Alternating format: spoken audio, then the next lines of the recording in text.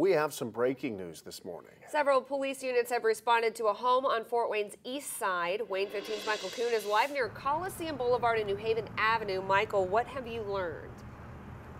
Good morning, Pat and Alyssa. We're around the corner from 3700 Chestnut Avenue, where this situation has unfolded. Police have set up a command and staging area across the street from here, where they are kind of running things and keeping an eye on things from here. I just spoke with police. They said that this situation started just before 5 o'clock this morning after a woman called 911 to report some sort of a disturbance. She told them that there was a man with a gun inside the house. Police responded and were able to confirm that there was some sort of a disturbance and that there was a gun involved.